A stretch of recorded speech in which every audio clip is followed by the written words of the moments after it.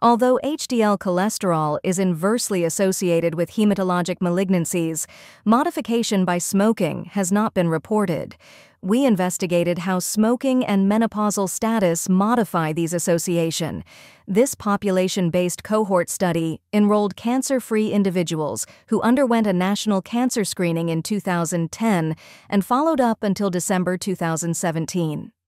HDL cholesterol levels were classified into 8 groups based on 10 milligrams per deciliter intervals. Among 4,517,892 participants, 5,887 had lymphoma, 3,348 had leukemia, and 12,151 had unspecified hematologic malignancies.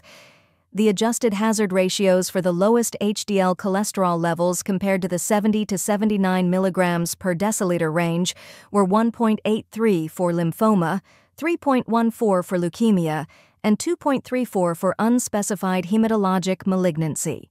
The effects of low HDL cholesterol levels on hematologic malignancies were similar in both men and women.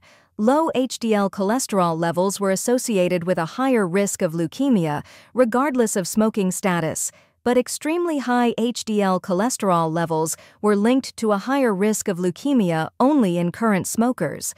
The hazardous effect of low HDL cholesterol levels on lymphoma was significant only in never smokers. Hazardous effects of low HDL cholesterol levels on leukemia were observed only in postmenopausal women.